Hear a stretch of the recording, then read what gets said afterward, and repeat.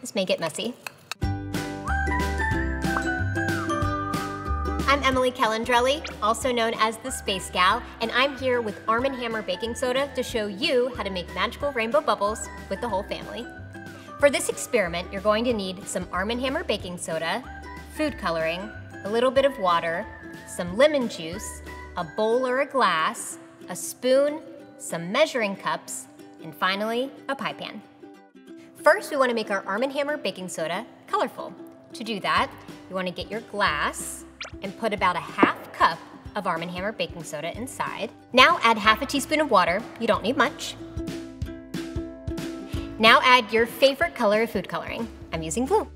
Finally, use a spoon to mix it up.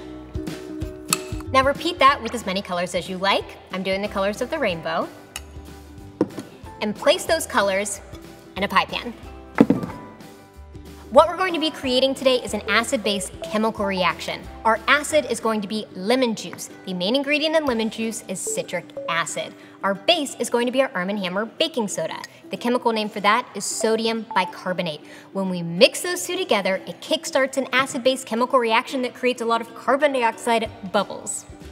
And this is the final, most important step. This is where the magic happens. We're going to mix our acid, our lemon juice, with our base, our Arm & Hammer Baking Soda, in 3, 2, 1.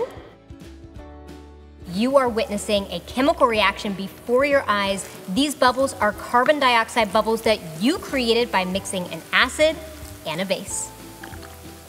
Thanks for joining me. I hope you all had fun doing science as a family, and I'll see you next time.